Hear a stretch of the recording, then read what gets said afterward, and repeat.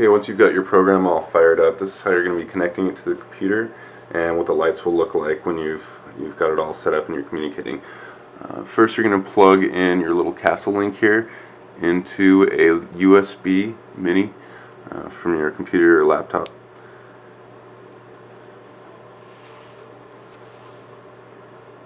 And you're just going to see a red LED showing up here at first, and then on the CastleLink you'll see the USB connection status turn green. And then what you're going to do is you're going to want to plug it into your Castle ESC. I've got an HV ESC, so right now just plugging it in isn't going to get it to start communicating just yet.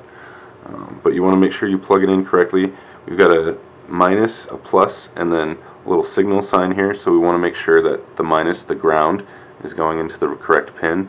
So here we have the brown wire, the red wire, and the orange. The orange is the signal, red is the voltage, and brown is the ground. So make sure we line up the brown with the negative value right here. We plug it in here, and it's not communicating yet just because I've got an HV high voltage, so you have to apply a power.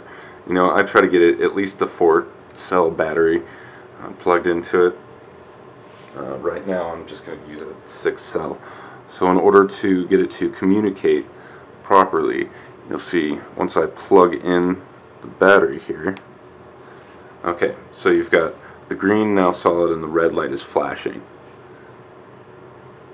And then on the Castle Creations CastleLink program, which you can get for free at CastleLink.com, you'll see that the device connection status is turning green, and usually it will recognize automatically, or automagically I like to say, your specific ESC that you're using.